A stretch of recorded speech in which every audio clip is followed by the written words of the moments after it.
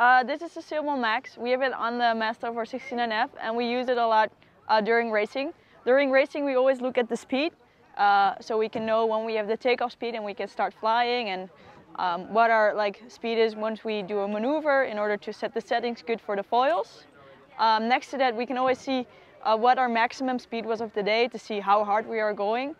And also once we come on shore, the Max takes a lot of data during the day and you can read it out once you're on land, and you can compare everything from different boats to each other. So you can see the speed of every boat, the heel of every boat, the pitch and the angle you're sailing. So you can compare yourself really good to the other boats and see where you're doing better, what they're doing better, so you can learn as fast as you can.